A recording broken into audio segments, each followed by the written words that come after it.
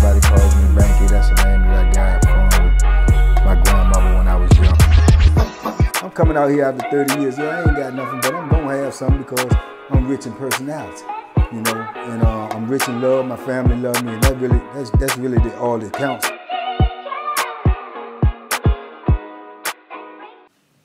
Yeah, these boys ready to get it in over these people, man. They ain't doing no joking because, like I say, the boy D, he was serious, and he had some dudes that's gonna back his hand is serious. And your boy R, he got some people gonna back his hands too because they invested. You know, they invested. When it comes down to them drugs, like I say, in prison, man, it's no game. You know, dudes lose their life over them drugs. They lose their life over not paying bills that they owe for drugs. You know, they ended up getting sent up out there on helicopters, getting, you know, colostomy bags on this, all of that. People are serious about that money in there when it comes to them drugs, and them dudes are serious about getting high. You know, so, man, you throw in the mix of some people involved as well, man, you talking about a deadly game, man. So, you know, the police come up in there, they break everything up, man, see what's going on, ask, I mean, any problems in here? And, you know, of course, everybody gonna say, nah. Everybody gonna say, ain't nobody got no problems, everything good, you know, we talking, we had a cipher, you know, we just kicking it, you know, yeah, all right, okay, well, we watching, we got the eyes on y'all, man, everybody better be, you know, chill up in here, oh, everything good, but the bar was already understood, the line has already been drawn, dudes already know what time it is, you know, so you can see all back up in there screaming on the people, selling them, you know, don't have nobody in my cell no more. He better not never come back to the cell. I better not never catch you talking to him. La la la la. Woo. So everybody know what's going on. So when the doors, we go in the lock and we come back out, when the doors come open, man, you know, everybody walking around, everybody moving funny. Now when you've been in the penitentiary, you know, you can see these moves, you understand what's going on.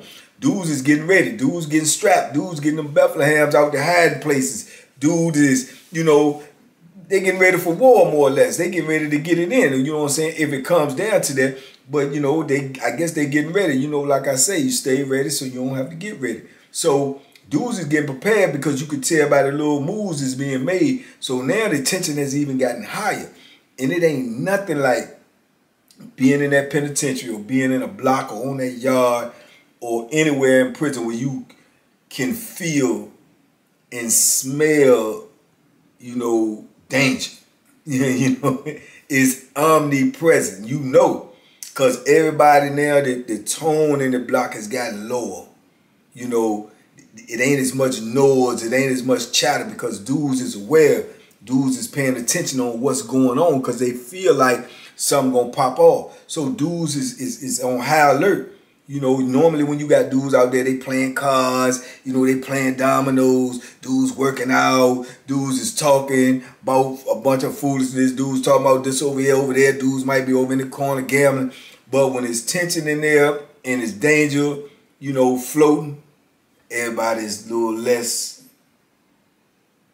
into what they doing. They more into what's going on around them because dudes don't want to get caught up. Don't nobody want to be something going down and you know, you stumble into it or you end up being a part of it indirectly and you don't know you're a part of it. Dude may come at you because he know you roll with such and such and him beef. You know, he know you roll with such and such is involved in this. So they don't know if they do something to him, whether you gonna have they gonna have some repercussions behind you. So when stuff like that go on, man, you got to be on high alert. You got to always be aware of what's going on around you because, like I say, you could be indirectly involved and not even know it.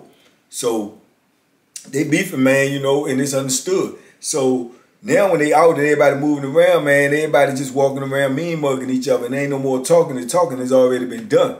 So this go on for real, for probably about 2 days, maybe 3. I can't remember exactly. Where everybody moving around, everybody funny. There's a lot of whispering going on. Dudes is crowded up. Boom, boom, yeah. So you know that something is brewing. You know, dude ain't even, he went to work the next day. But after that, he didn't go to work. He stayed back because I guess he figured something going to pop off. And he the ringleader of the stuff. He don't want his boys to end up getting in no beef or getting in nothing that's really directly about him. You know, but his main objective is he not trying to go to jail. That's understood. He definitely don't want to go to jail because if it can blow over, he trying to let it blow over. But at the same time, he still got to stand his ground, because if he don't stand his ground, then more drama coming later on behind the situation. More people might try to take the board. More people might try to lean on him to try to see if they can get, can get the sack, get the package, So he got to, it's a double-edged sword. It's a double-edged sword. You trying to hold on to something that takes violence to hold on to, but you don't want to really be in no violence, because then you're going to lose it anyway. So it's a double-edged sword. You see what I'm saying? Now, Luise is the key component in this whole situation, and they in the cell. They staying in the cell, can't even really talk or voice their opinion. You see what I'm saying? So it's crazy. But I can remember, man, when the thing, really was coming to a head, and they just walking around in the block, man. And I remember dude came out, and he went to the ice machine, right? But he brought Luise out too, so Luise going to the microwave. So when Luise at the microwave, he had the ice machine. Old boy pull up over there, D, and saying something to Luise. So when he had the ice machine, he see it, he comes straight over there. He said, "What's up? What's up, man? What's up? What you got to say to them?" So Luise is right there, standing right there, looking scared to death. And dude was like, "Man, I say what I want to who I want. I told you that already." So then Luise like, no problem, no. He's like, "Get out of the way." "What you mean? What you say?" He said, "Man, look, boom, take off on him, punch him dead in his stuff." So when he punched him in his face, old boy stumbled back, dropped the little ice and everything, and he pulled that Bethlehem out. He pulled it out, showing up. Dude pulled his out, and then he reached in the other side and pull out the sock. But at this time on the block, on Greensville, we had pool tables. At one time, we had pool tables, foosballs, and all this. But this is one of the reasons why we end up ain't having pool tables for too long, because dudes started using them as weapons. Pool balls, pool sticks, and everything. Once, a couple of incidents popped off and people got hurt, that was it. They took that stuff up out of there. You know what I'm saying? So he pulled out the joint, and then he got the pool ball in his sock, and he got the Bethlehem. So now they faking and pump faking at each other like they trying to get it in. You know what I'm saying? Then his boys come running out. Then his boys come running out. Dudes is grabbing pool sticks, pool balls. It's going down here, man. The only thing you can do when you see something like this going on is, make sure you can see everything around you, and make sure if anything come near you, then you got that Bethlehem on you where you can go ahead on and do what you got to do. Even though you ain't got nothing to do with the situation, when chaos and confusion go on like this, some dudes take that opportunity to try to get at you that always wanted to get at you, because they know everything else going on, and that's where the focus going to be. So you always got to be on point when these type of situations pop off. You got to be ready for whatever, So like I say, when this joint pop off, man, and they standing there trying to get at each other, but dude can't really get to him because he got that lock in that pool ball in the sock. And he swing that joint and hit you upside your head, and you go down, and he got that Bethlehem in his hand, then you might lose your life. You know what I'm saying? You might be out of here. So you ain't gonna be too quick to charge on that. So they pump faking and screaming at each other, and you got Luise over here hollering, no trouble. You know what I'm saying? And they going. Then the dudes, his homeboys, will grab pool sticks, and they running up on each other, pop, clucking each other with the pool stick. Dudes got the Bethlehem, dudes getting poked and bagging up, and then breaking pool sticks and they going down, and they turn the joint up. The lady in the booth done noticed the joint. She done hit the code. She done called the people. I'm talking about this like a movie scene. When you look out in the block, you see dudes out here rumbling, fighting, poking, swinging pool balls, throwing pool balls. I seen one dude, he threw the pool ball, hit the dude in the face, man. And I'm talking about he hit him. It looked like dead in the eye. Blocker. And I'm talking about as soon as it hit him, he just went straight down, man, fell out. He was out unconscious just from one pool ball. You know what I'm saying? He got lucky though, because dude ain't run up on him and do nothing to him. He turned around and started rumbling with another dude that's in the melee. But he was unconscious just from one pool ball strike. And then, like I say, when you in prison, I guess when you in any fight, if you go down and you go unconscious, man, anything can happen to you. So that was his situation. He just fell straight out. The pool ball took him out. Man, them dudes was in there fighting. I seen dudes over in the corner. They just rumbling with their hands. Dudes lifting each other up, slamming them on the ground, punching dudes in the face. All of this going on all over Luise. All of this is going on over Luise. Dudes getting stabbed, dudes getting their head bust open, dudes getting hit with pool balls, pool sticks, and the police come running up in there. First, when they came in there, they came like 6, 7 deep, and then they see what the melee was. It's like a mini riot up in here. So they stopping at the door, calling more people. So I guess they getting their riot gear on, and getting their little hammers, their little Ninja Turtle suits, what we used to call them. They try to get in there, but they blowing the whistle. Bloop, bloop, everybody to your cell. Everybody go to your cell. So everybody who's not involved supposed to be, you know, making your way to your cell, going to your cell. Dudes is fighting, ain't paying no mind to that, because they trying to survive, they trying to rumble, they trying to do what they do. They already know they caught, they stuck. You see what I'm saying? So, man, they just blowing the whistle. Bleep, bleep, go to your cell, go to your cell. Click, click, click, click, click, click, click. All the doors start opening up. That's a sign to tell everybody to go to your cell. You're supposed to be in your cell. You know what I'm saying?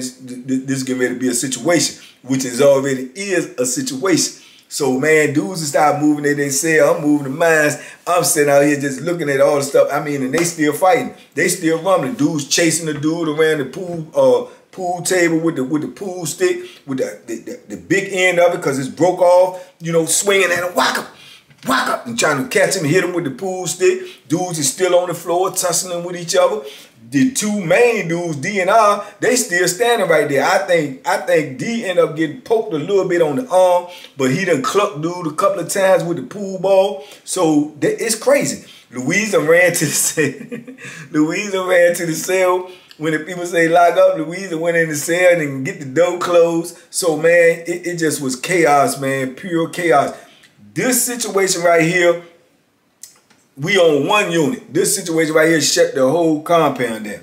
Shut the whole compound down, because by the time the riot gear people get in there and run in there and start grabbing people, you know, hitting people with the little nightsticks, you know, running up on them with the shields, get everybody subdued, everybody laid down on the ground, you know, face down on their stomach, cuffed up. Dudes is bleeding, they get medical to come up in here, medical coming up in here, taking some dudes out on the stretcher. Old boy got hit with that pool ball. He was bust up. They take him up out there on the stretcher. His whole eye done swelled up, looked like went from getting hit with a pool ball to his eye swelling up, looking like a baseball or a softball. You know, so they taking people out on the joint, and they going around there from cell to cell, checking every cell, making sure won't nobody else involved, making sure they got everybody else that was involved. They got the person in the booth standing there pointing people out, people who might have got away, slid to their cell. They said, no, get him. He was involved too, woo, woo, woo. So it was a whole bunch of, you know, pure just chaos, you know. And I know it may sound super crazy to y'all, but this penitentiary life, you know what I'm saying? Things like these pop off sometimes, you know. You have a dude that got to beef, another dude got to beef, no matter what it may be about. But he got homies and he got homies. And it's even more so like that now in prison, because you got these gangs, you know what I'm saying? And you ain't going to fight no one gang member. I'm going to tell you that right now. You ain't going to fight no one gang member. If you not a gang member, you not going to fight no one gang member. You going to fight a mob of gang members. So this probably going on even more so in prison there than this. This was way back in the 90s, you know, like the early 90s, you know what I'm saying, when this situation popped off. So they come in there, man, they get everybody, man. It takes them a minute, man, hours and stuff to get all of this stuff subdued. We stuck behind the cell. That's it. You know, we going on lock. We on lockdown, you know, when you on lockdown, they got to bring the food around to feed you. Food gonna be late anyway now because of this situation getting cleaned up. So we ain't gonna get, I think it's probably gonna be dinner time or something. We ain't gonna get that till, you know, dinner usually probably at 5. We probably ain't gonna get that now at about 7:30, 8 o'clock. You know what I'm saying? Because now they got to change their whole plans to what they made in the child hall to put it in cots, put them on trays, take them to every block. But like I say, this situation shut the whole compound down because they use situations like that to consider like is a riot or mini riot or a potential riot situation, because they're going to say that they don't know everybody that was involved. They got to try to find out, investigate, get everybody who was involved so they can make sure that, you know, the situation is safe for when everybody come back out. So that may take God knows how long, you know what I'm saying? And they don't have a clue because all they talk about is investigating. They ain't doing nothing but looking for somebody to tell something. It ain't no investigation. You just look for somebody to tell. That's the only way you're going to find out. But that's what they do. But like I say, they have to bring officers from other shifts and other posts to come over to help get the situation controlled. So they'll use that excuse to shut down the other compounds. Because like I say, it's 3 and 1. They had to pull all some over there, so they go on lock. They go on lock. So now the whole compound mad about the whole Luise situation because everybody got to go on lock for a situation that they ain't got nothing to do with. But they do that, the administration, to send the message of, if y'all do this, y'all will be punished. And that's the subliminal message they want to send to try to keep people from doing it. They also to try to get other people to police other people. They want you to say, man, y'all, man, when they see a beef, they want you to say, man, y'all, no, man, y'all go ahead and squash, because they know dudes might got something going on, and dudes might try to squash it because dudes don't want to go on lock to lose what they got going on. So that's the message that they try to send when they try to punish everybody for what some people do. But other people get the other message, be like, man, if I'm gonna get punished for it, I might as well be involved. If I'm, man, I ain't do nothing. I'm going on lock for nothing. I'm gonna do. So it's tricky when you do that. Yeah, they do that all over the system, man. Try to punish everybody when something real serious happens because it's a subliminal message that they trying to send to the compound that we ain't gonna tolerate this or we don't want no more of this, because they're not even capable of handling those type of situations. When you got mass dudes involved, anything over 5, 10 dudes involved, they ain't really prepared for that. They would tell you they are, and they will act like they are, but they not, because they don't really have the numbers. And then by the time they do get the numbers, whatever incident that popped off, it done already done transpired, or it done transpired to the point where dudes done did what they wanted to do or did what they felt like they had to do. So by the end, it's always the aftermath that they're getting to. It's always the aftermath when they get there. By the time they got there, dudes done got their head bust open. Dudes done got stabbed. Dudes done got hit with pool balls. So you really ain't do nothing. And then when you come in and when your first front line come and they see what's going on, they don't even engage because they scared. They waiting for the other people to come with the gear on and stuff like that. They ain't running up in there, man, when they see pool balls flying and being swung around and Bethlehem's being poked at each other, man. They ain't running up on that stuff. And that's the message that I tell all y'all young fellas out there. And ain't nobody gonna save you in prison but you. But you. So if you're not capable, then again, prison is not for you. It's not for, I don't think personally that it's for nobody. It definitely won't for me, but I just was forced into the situation. You know what I'm saying? Because of choices that I made, the bad choices that I made on the street put me in this environment, put me in here. So I can't do nothing but survive and go with whatever comes with it. But, you know, I made the mistake of messing up to get there. See, while you out here on the street, you don't even have to do that. You can make better choices while you out here instead of making the choices that I made. Because once you in it, you in it. You know what I'm saying? Once you in it, you in it. And you can get to the point where you in there and you can say, oh, I'm trying to get on. I'm trying to get moved off here. They crazy over this side. I'm trying to go to another. Yeah, you ain't going nowhere. And then when you do go somewhere, you're going to find out wherever you go, it's the same thing going on everywhere. It's prison. It's prison. You know what I'm saying? So, yeah, the situation, man, it got real ugly, man. And dudes got hurt real bad. You know what I'm saying? Dudes, all of them went to jail. Everybody locked up. You know what I'm saying? Everybody. They come back and even got 2 more dudes that they thought was involved. They really was, but they never really got to the physical part. But just because they was on both sides, they came back and got them, locked them up. Investigation. You see what I'm saying? So situation got super ugly, man. And dudes really got busted up over that joint. I'm talking about hurt. Real hurt, you know what I'm saying? Like, yeah, I got to go to the hospital hurt. That type of situation. So it was a crazy, crazy scene, man. And we ended up staying on lock probably, man, the better part of almost 2 weeks. You know, 2 weeks compound on lock. All because of this one person. This one little Colombian boy that everybody that was in that game wanted, and everybody that was in the drug game wanted them to stay out there. You see what I'm saying? So it was crazy, man. And I remember all of them got locked up, and this the crazy part about it. They locked Luise up on protective custody for probably about maybe a month in PC and let him back out because they couldn't hold him back there because they wasn't directly involved in that. They didn't hurt nobody. They didn't push no knife. They didn't fight nobody. So they got put back out on the compound. But while they put back out on the compound, old boy still locked up. Old boy that wanted to get him still locked up. So now guess what happened?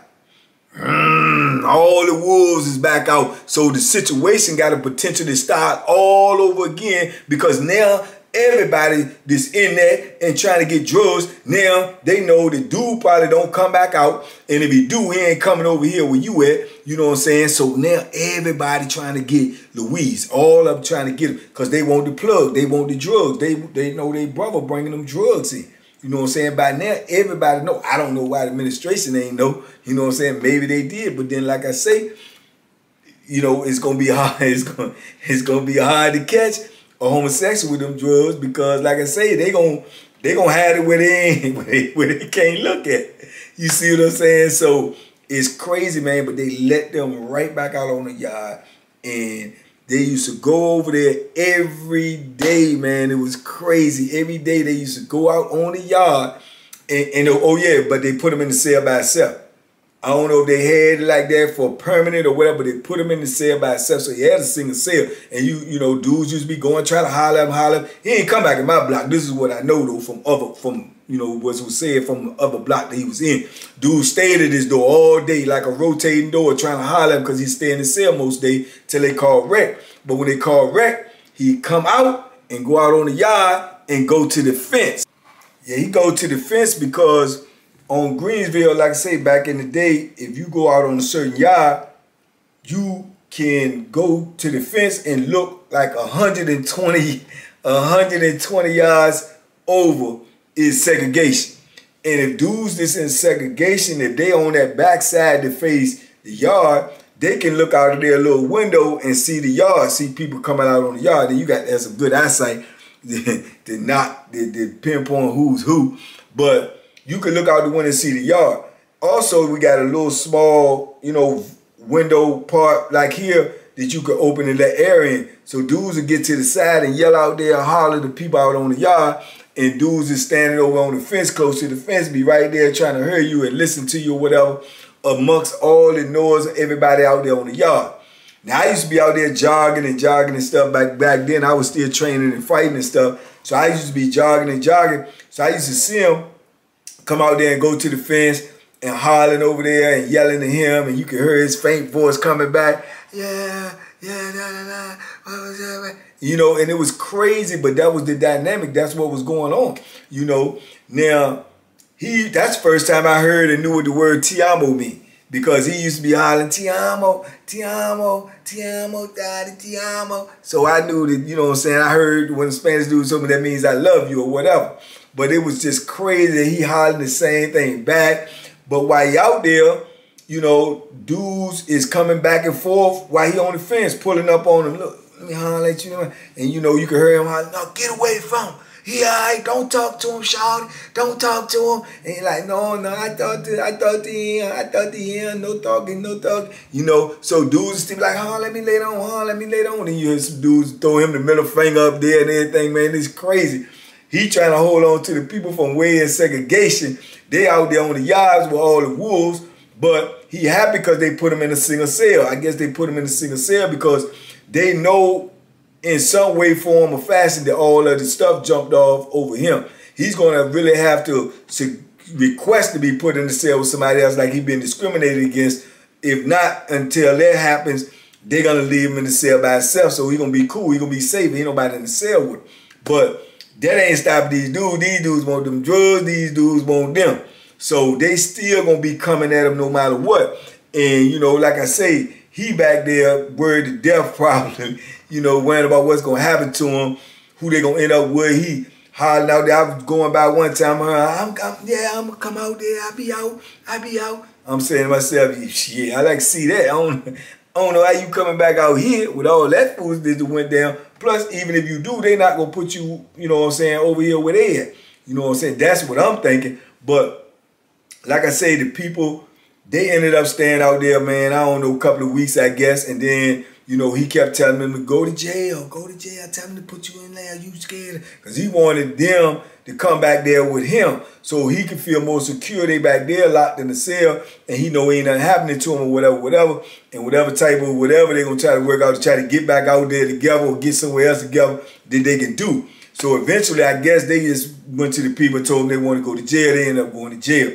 So they back there with them, whatever. I don't know if they put them on the same block or whatever. After that, they out of my sight. I don't know. Everything else is just talk. But that situation right there was just crazy. It was just one amongst many. To go on in there on a regular basis, man, be them wars over power, money, boys, and drugs. It just goes down. It's just a part of prison, and hopefully when you in there, you don't get caught up in it or be around that situation because, like I say, you going to pay directly or indirectly anyway because they say we went on lock. We had to go through all them changes for things that we ain't had nothing to do with. But that's just how it is because that's the message that they're going to send to try to stop things like this from happening in the future. You see what I'm saying? But, yeah, a lot of dudes got messed up in that situation. A lot of dudes got hurt in that situation, man. A lot of them, all over one person and trying to get control over that one person. And none of them benefited. None of them benefited from it after that situation because all of them lost. And that's what prison is about, losing. You lose when you go in there, you're going to lose while you in there, and you're going to be losing every day you in there. You're going to be losing your life, you're going to be losing your time. Time, most valuable commodity on earth, is just slowly sliding away. And all these things is unretrievable. You can't get them back. You can't get them back. But, that was a crazy situation, man, where it popped off all over the boy because the boy was not only a boy, he was actually the plug to all the drugs. And that put him in high demand. High demand. And that's how it went down. I don't know. I remember hearing something about, Luise got out, but it was on the other side of the yard. I think R got shipped. I know D ended up getting shipped because I ran into him on another compound later on down the line. But I heard, I don't know the whole details, so that's why I can't really tell that story. But I heard like years later, not even years, probably about 1 or 2 years later, even the other side that they ended up was on, some other stuff popped off, same similar situation about Luise. Dudes trying to get him and dudes trying to take control of the situation. I remember later on down the line as well, when I got to Powhatan, right, the State Farm. Luise had been there, wreck shop there. Dudes had got hurt, poked up, stabbed up over Luise on Powhatan as well. So by the time I got there, they had already been through there and already had all of that happen and was gone by the time I got there. But I heard about it. You know what I'm saying? Because I remember when I first, they had a little Colombian boy on here was getting the drug, man. Dude was killing each other over the boy. Woo, woo, woo. So evidently this was happening everywhere they was going. It was happening everywhere they was going. And like I told you, things like that happen. Situations like that happened at the time I'm on there. Like I said, they had one on there that a dude was trying to control with, the big breasts, the butt implants, all of that stuff. And dudes they wolves, they coming, you know what I'm saying? Because that's the closest thing to a woman that they actually can have access to. You know what I'm saying? Actually have access to. I can remember when I was there, when the one that I'm talking about in particular, on Powhatan, I told you they got the big showers. I can remember being in the big shower and won't nobody in there, and I just finished working out, so I'm in there and I'm getting I think I said that on one of my stories before, and I'm washing up and everything, and then the door busts open, so I look, see who coming in, and it's them trying to come get in the shower while there ain't that many people in there. I said, oh no, hold on a minute, let me dry off, I'm getting up. Oh, I ain't paying man. Anyway, well, let me get out here first. I dried on up and phew, I got on up out there. I don't see it, I don't be around it. You know what I'm saying? So you walk around with real breasts in prison and stuff. And this person used to try to wear long johns and a wife beater tied up in a knot out on the pod.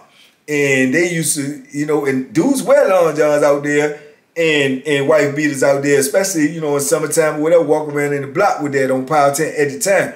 But when they come out there with it on and with the fake butt and the breasts and everything hanging all out, man, the police used to say, man, you gotta go, come on, you gotta go to your cell, go change clothes. So they ended up putting writing it up, saying that it's discrimination, you know what I'm saying? So they had made them stop doing it, but why then I guess the paperwork went through and they say, if it's good for them, it's good for them. So had their ears all the time there, out there like that, walking around the block, you know, and dudes is doing what they do. But, you know, like I say, that's prison. That's a part of prison, man. So, you know, like I say, anything that's a part of prison, you're going to have to deal with, like I say, one way or another if you're in there. The only way you're not if you don't even ever get in that situation. And that's why I tell these stories, to let y'all know what's going on in there, to let you know what you're going to be facing on a regular basis, to let you know what you're going to have to get through, what you're going to have to endure, what you're going to have to see, what you're going to have to witness, what you may have to participate in. So you need to know these things while you out here in this free world, man. Still got this good old freedom on you. Don't give it up, because it ain't nothing great on the other side. I can promise you that. So stick it out, brother. Stick it out. Anyway, man, I just wanted to drop this story on y'all because it was fresh in my mind. I hope y'all got something out of it. I hope y'all enjoyed it. I hope y'all share it. I hope if there's any message in there that you could use, that you use it and then pass it on, man. Like I say, we on the road to 100K and we trying to get this message out here to everybody possible.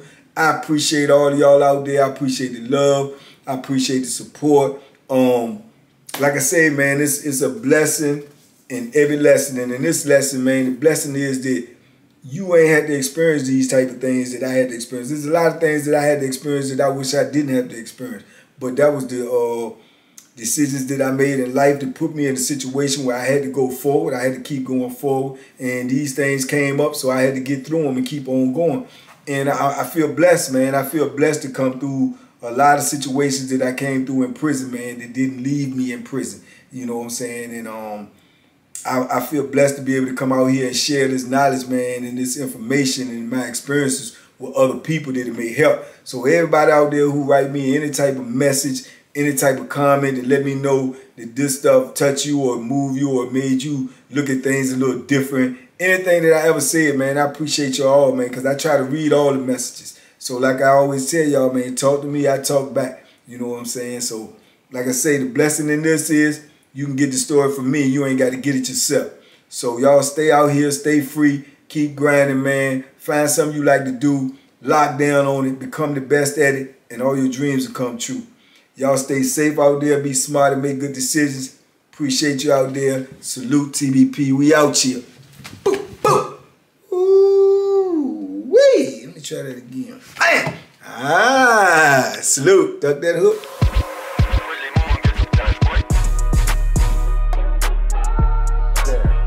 The Banky special. Yeah. Pure deliciousness. Pure deliciousness, man. My name is Banky, man. Everybody calls me Banky. That's the name that I got from my grandmother when I was young. I'm coming out here after 30 years. Yeah, I ain't got nothing, but I'm gonna have something because I'm rich in personality, you know, and I'm rich in love. My family love me, and that's really all that counts.